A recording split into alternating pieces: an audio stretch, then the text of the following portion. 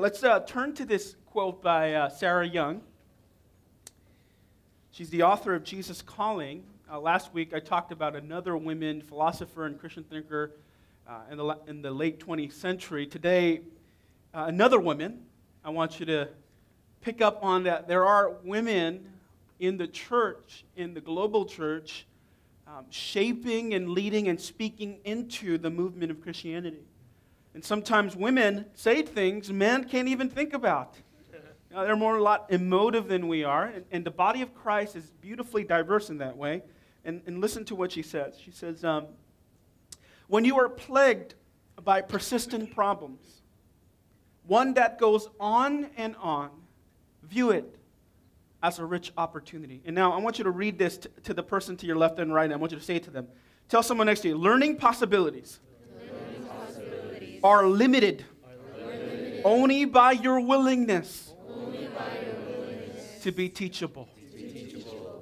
So Sarah Young says that when you're plagued by a persistent problem, a consistent problem, one that goes on and on, view it as a rich opportunity. One problem as we arrive to the third week of Advent that persistently dominates actually the whole Bible is the topic of anxiety and fear.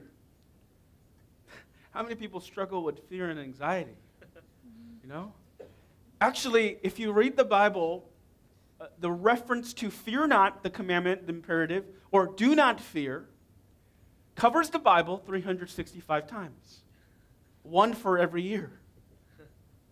Because humanity struggles so much with the fear of its external environment. Angels, or God, or apostles, or prophets, or kings, all have to remind people, don't fear. But fear is a pervasive theme in the Bible and in life. They continue to take place in our life. And that leads to very clear guidelines about why we tend to have anxiety and fear and not have the third topic of Advent, peace. Peace of mind, tranquility. The Webster Dictionary defines peace as freedom from disturbance. How many people hate being bothered when you're in your peace zone? Raise your hand if you hate being bothered. Me, I hate being bothered when I'm watching a movie. Don't talk to me. I'm listening to the script. Sometimes I have to pull it up online because I swear to you, I have 3 living voices trying to grabbing my attention at home. And they all have distinct voices. My oldest son, who's 9, Nathan, says, Dad, Dad, Dad. It's just, if maybe I'm ignoring you on purpose. He goes, Dad, but he thinks repetition's going to help him. Dad, Dad, Dad. It's like a persistent dad, Dad. My youngest, 4, Josh, he says, Dad. So this is what I hear, Dad, Dad, Dad, Dad. And then my wife, Sam. I'm on the 3rd floor. That's what it's like music. The worst cacophony in history. Dad, Dad, Dad, Dad, Sam. That's my music at my house. It's always grabbing for me. It's one or the other. So if peace, as Webster defines it, as freedom from disturbance, domestically, that's impossible. I can never get peace. It's an impossibility. That's just domestically. Even intergalactically, which I'll talk more about on Christmas Day. Matter itself. Tell someone next to you, matter. And what I mean by matter, I mean by the all of the essence of things. Matter itself. Einstein proved that in E equals mc squared, just the law of physics, that everything in the universe is not at standstill, it's not stationary. The universe is actually moving in a direction from the Big Bang. This energy, this cosmic direction is moving and expanding. So matter itself is not stationary. It has a direction and violently expanding. So intergalactically, not just domestically, external environment is not at peace. So what does that tell you? That from your external environment, whether in space or home, you can never attain it. In fact, if you read this text, the very first thing the author tells us about the birth of Jesus is that his birth disturbed peace. It disturbed Herod's peace, the king of the Jews, and Jerusalem. So let's turn there. I want you to pay attention to the very nature of peace, internal and external, and realize what the Scripture is trying to teach us about what peace is, what it really is. And so we read, it says that after Jesus was born in Bethlehem, right, during the time of King Herod, the Magi from the east came to Jerusalem and asked, "Where is the one who's been born King of the Jews? We saw his star, and when it rose, have come to worship him." So they come from Babylonia, right? We said that that's really NASA back then. They study the stars, the center of astronomy. They're explorers of anything sky-lit. And then in verse 3, King Herod, king of the Jews, remember in the Roman Empire historically, Rome did imperialize and colonize nations, but they allowed what you call sovereign states, meaning they allowed you to worship your own God and have and actually legislate your own customs and laws. So King Herod was a king among his people, and he could rule the way he wanted according to his laws. But a baby who is born, or who will be born at this moment, in verse 3, I want you to read it with me together. It says what? When what? King Herod heard this, he was disturbed.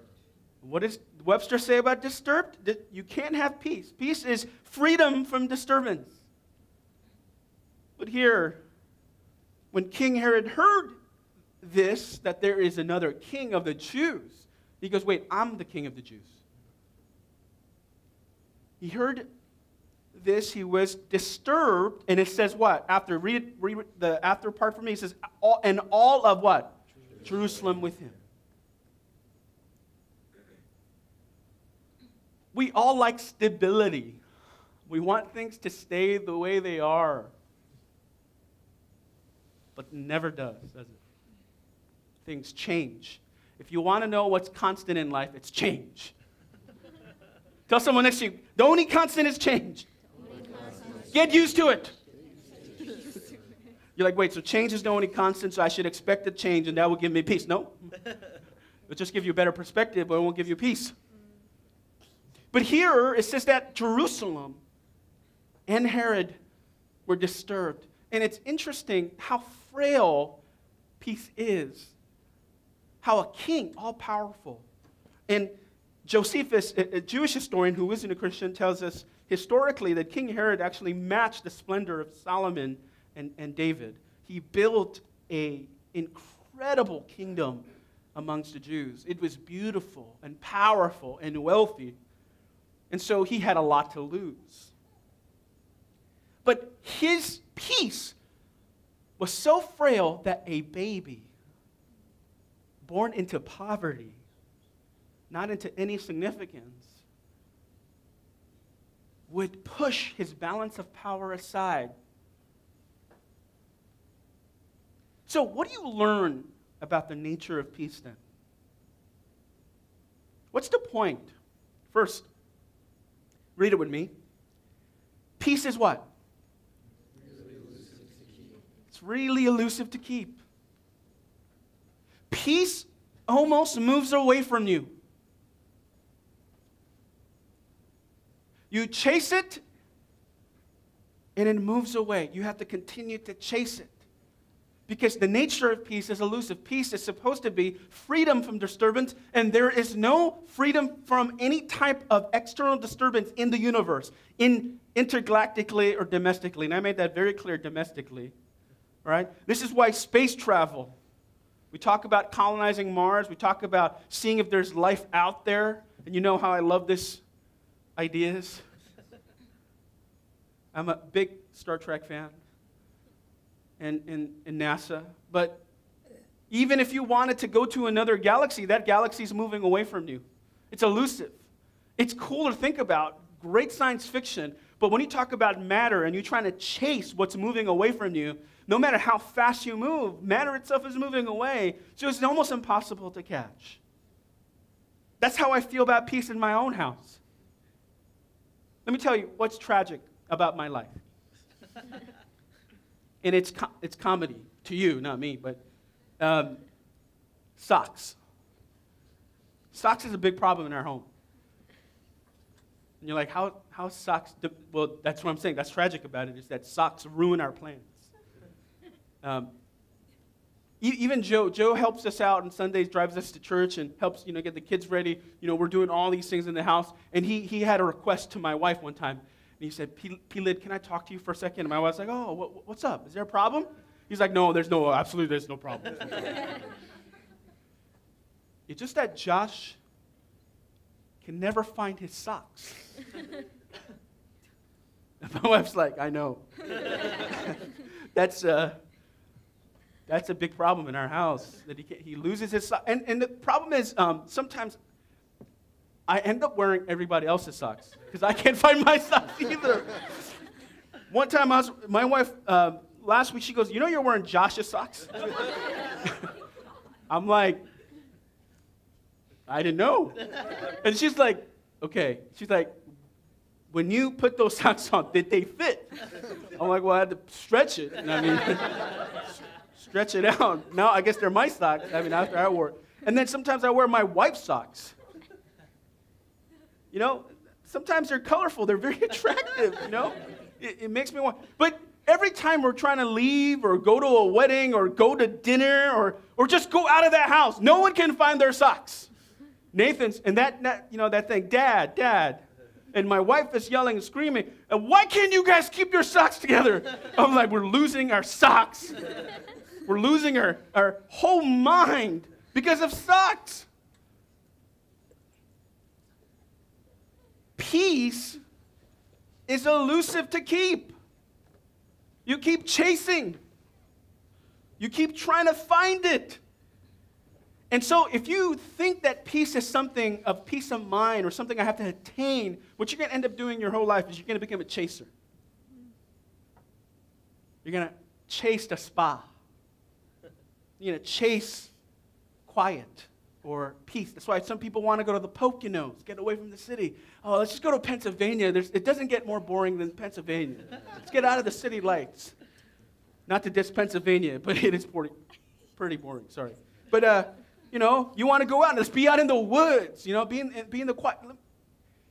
And you go out there, and then you have to spend money on that. Spa or yoga. I tried yoga once. It does not give you peace. Every time you move your body, it hurts. It does not bring you any peace. I tried. It's just a lie. False advertisement. So when you begin to think of peace as peace of mind or external, you're trying to find something that can never be found and by very definition cannot be found. But most people, their whole lives, that's what they're doing. Only if. Tell someone next to you, only if. Only if. I can go to the tropics. If I can get those umbrella drinks, and sometimes you need like 8 of them to find peace. You don't even know what you're thinking about anymore. Just like, oh. Only if I can get enough money to, go to Europe, or then I'll find peace, or if I can move away from all people, or all the conflict I have in my life, if I can just remove all the annoying people in my life, then I'll find peace. But then you forget that you're an annoying person too. You keep chasing peace, and it becomes elusive and impossible. And that's why Jesus comes to highlight, to illuminate. He doesn't just bring peace. Because think about it. The presence of Jesus in this Christmas story, which we make a scene of every year, he's the one that brings more anxiety to Herod and Jerusalem. He is illuminating that peace is elusive, that the external environment is not done, it's moving, always changing. He's illuminating to the fact that you can't anchor your life on that. So, what are you chasing this season? I don't know what it is, but you know. Only if I have this. And that only if is a conditional statement, and it can never bring peace because the nature of peace itself is elusive. And we made that case domestically and astronomically. It's moving away. So what do you do then? Well, let's move down. So, peace was disturbed by Herod, verse 3. When King Herod heard he was what? Read it again. Disturbed. And all Jerusalem with him. So, what is a quick way for Herod to get peace? If peace was his power, what did he have to do to keep this peace, keep his power, the ability to not be disturbed by another challenger, by another master, by another king? What did he have to do?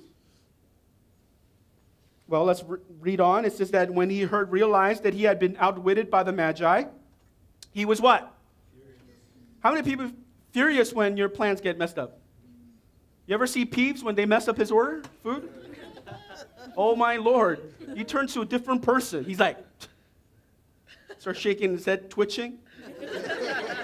I heard they messed up his order. Seamless messed up his order yesterday. They gave him 3 times the amount of food he wanted. He was furious. Why? Because his peace was disturbed by another sovereign, by another power, because he's the king. And he wants that ability not to be disturbed, that power not to be disturbed. And everybody has that power in their life to try to do whatever they can to keep the external environment tranquil as possible. So what does he do? He was furious and he gave orders to kill what? All the boys in where? In Bethlehem, in its vicinity, who were 2 years old and under. It takes an incredible, costly price to keep your peace. Peace gets expensive. You know, getting that, you know, what do you call that? The shut-eye thing. You know, my wife was thinking about getting earplugs because I snore, because I rob her of her peace. It gets expensive. Or, you know, sometimes some people try to get the Ocean soundtrack. I try that until my kids start jumping on me. And I'm one of those, like, dead sleepers. Like, I would be a terrible ninja. You know how, like, you go to Sensei, you learn how to be a ninja? I would never pass being a ninja because I would never wake up on time. Because I basically can't hear anything when I sleep. I'm like completely insular when I sleep, but I mean, it disturbs my peace. I mean, one time, I sent my wife to get spa in our honeymoon. It was $200 or something like that in 2003. So that's like $400. All right, come on. All right. Now, I said, you know, because I loved her. I loved my wife.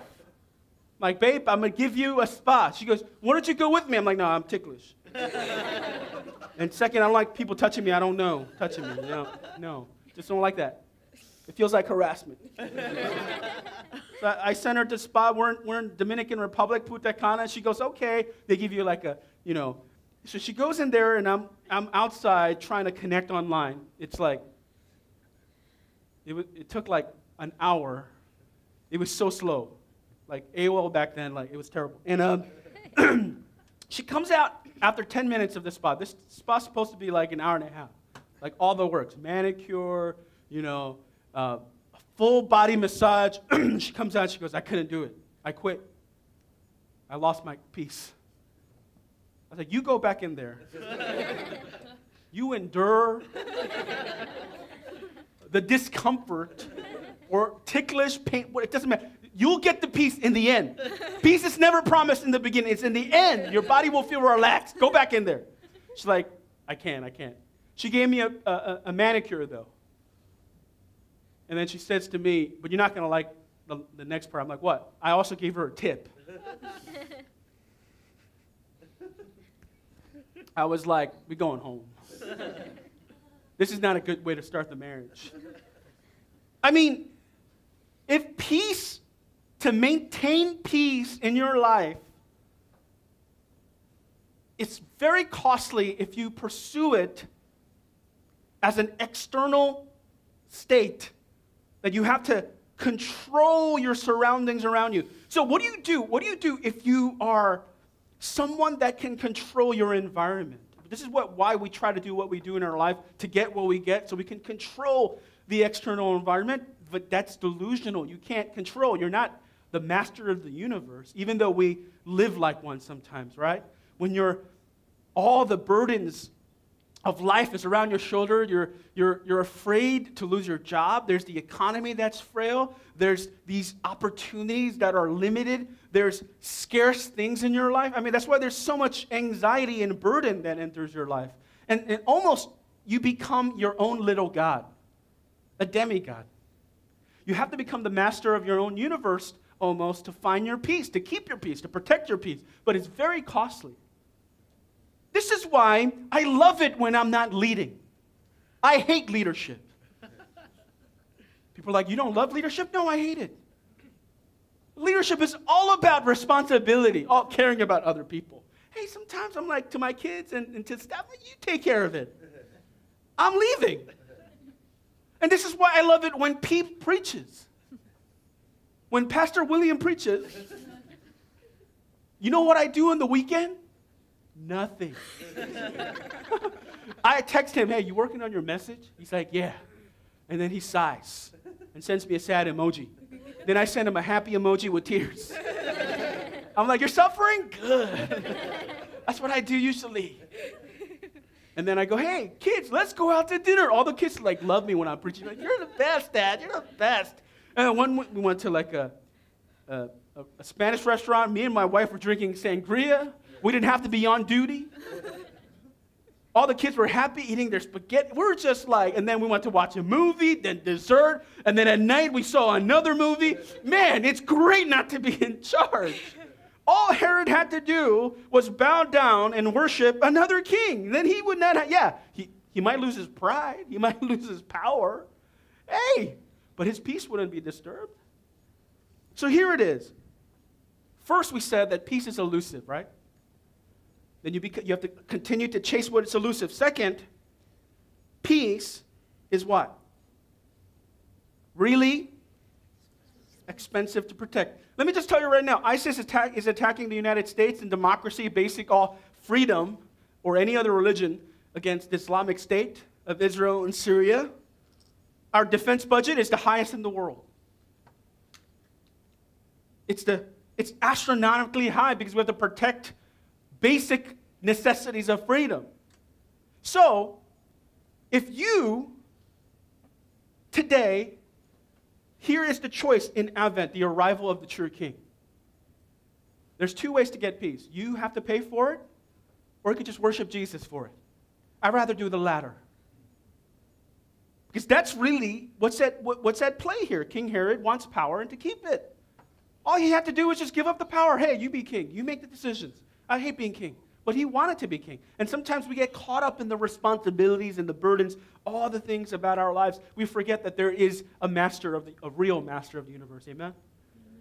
That God is on the throne. And that's what the arrival of Jesus is about. That's how he's called the Prince of Peace in Isaiah 9:6. He brings that responsibility, that bearer of that pressure and burden is put on him. You can take it off yourself. And you worship him. This is what Sarah Young says as we close today. In your private thoughts, you are still trying to order your world so that it is predictable and feels safe. Not only is this an impossible goal, but it is also counterproductive to spiritual growth. When your private world feels unsteady and you grip my hand for support, you are living in conscious dependence on me. All God's people say, amen. Let's do this right now together. Let's stand up and grip in our fear and in our anxiety. Will you lift your hands with me? Just put one hand up. I want you to grip God's hand as a symbol.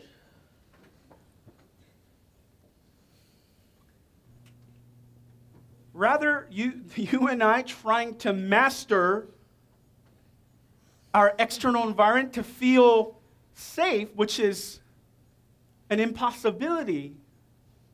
You can never predict what someone will do next. You can never predict what will come next. And this is when you turn to God the Father and you hold His hand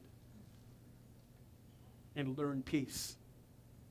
You can only find peace when you reach your hand to the real master of the universe. Because, everybody here knows you're a terrible master of the universe. I know some of you, you are the worst master of the universe. You have a choice today. You could take life into your own hands and make of it whatever you will.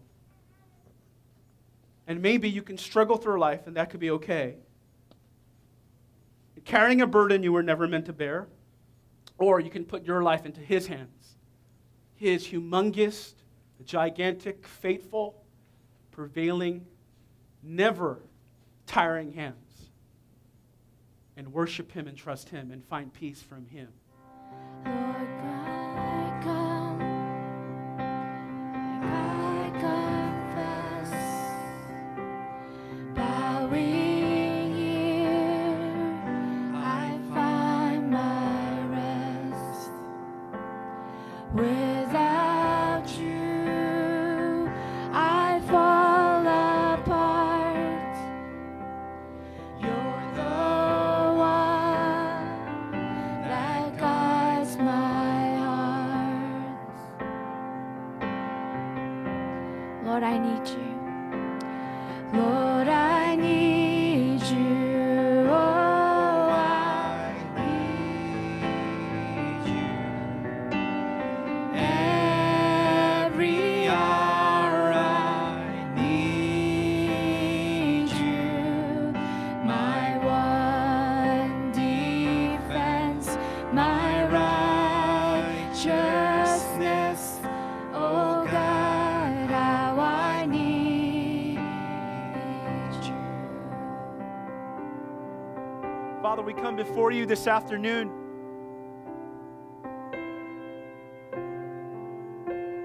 Lord, we put our life back into where it belongs, in your hands. And we take our lives out of our hands. And then we wonder, why is it such a mess? Well, we're not supposed to be in charge. We don't need to make every decision.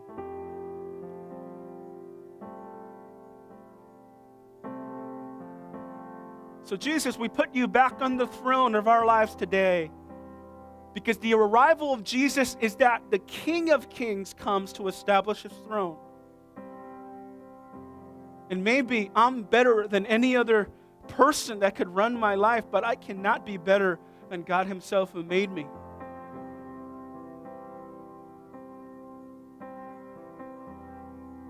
And that's why the Bible says 365 times, do not fear, for I am coming.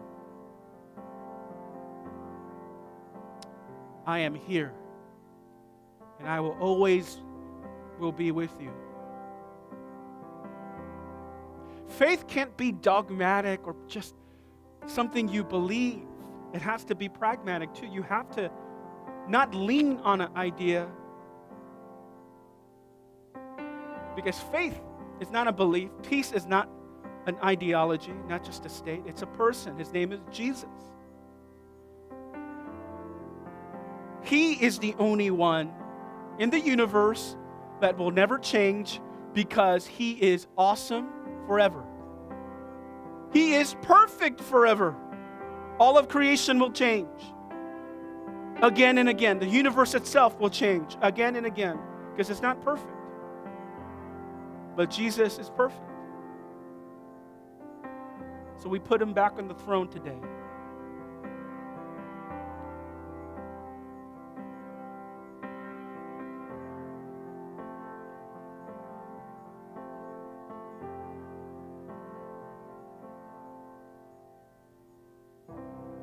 So right now, will you turn to Him and say, God, I'm so sorry for being so independent.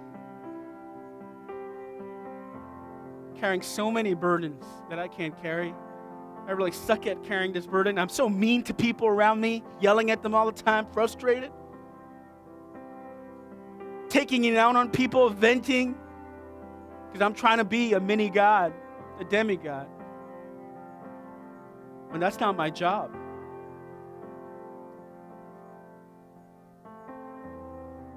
Oh, heart of mine.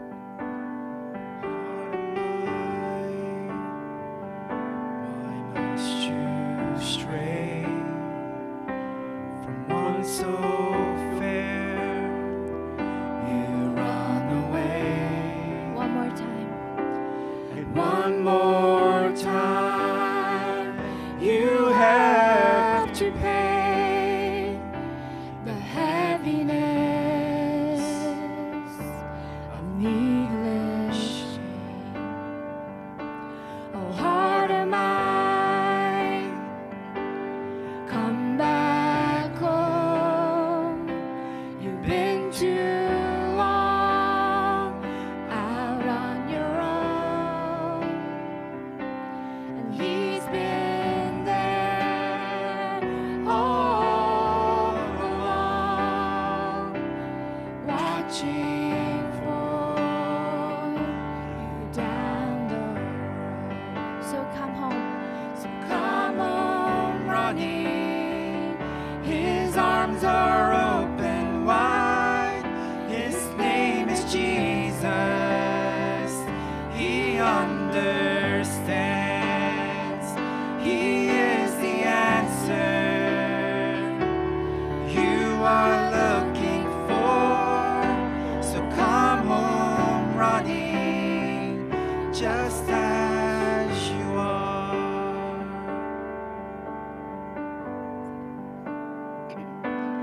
Child of God,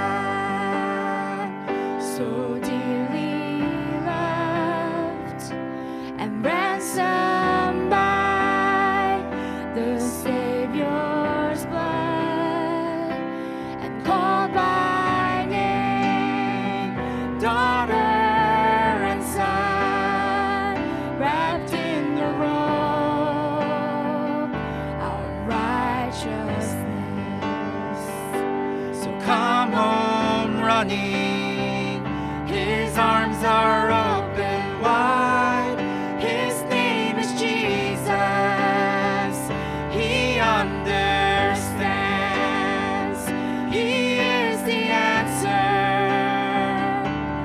you are looking for. So come home running, just as you are. So come home running, just as you are.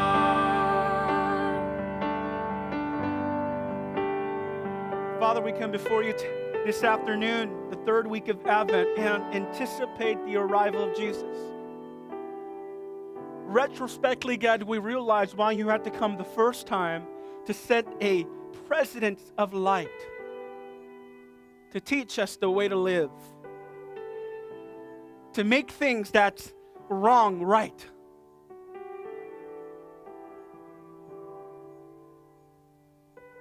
And we know, God, that your kingdom is here, but not yet fully here. And things are still wrong in our country, in our world, that you're still making right. You're calling the church, the ecclesia, to make it right. Some of us are in the cause and out of the cause, and sometimes delayed in the cause. You know, the second coming never really made sense to me until I got older. I was like, how is Jesus going to come in the clouds a second time? Is it going to be like a space invasion? Well, I mean, well, what's that even look like? It's so, cosmological, so big to understand. But now, during Advent, I'm like, come, Lord Jesus, we need you really soon. Then I realized why a consummation of things that are wrong that make right must happen, and it can't happen through human hands. We tried. It's not working.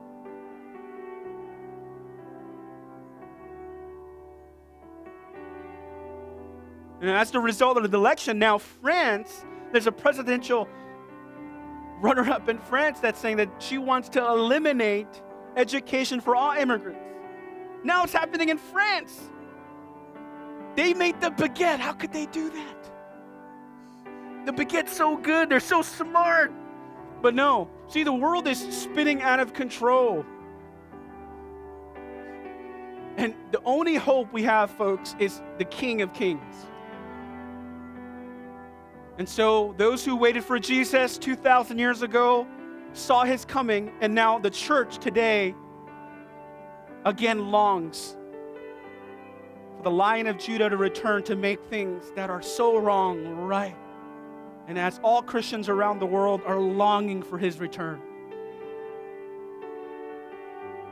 Because he's the only one that truly understands our story and the story of our world. Will you bow your heads for the benediction? May the grace of the Lord Jesus Christ and the love of God and the fellowship of God's Holy Spirit be with you now and forever. All God's people say, amen. God bless you. Go in peace.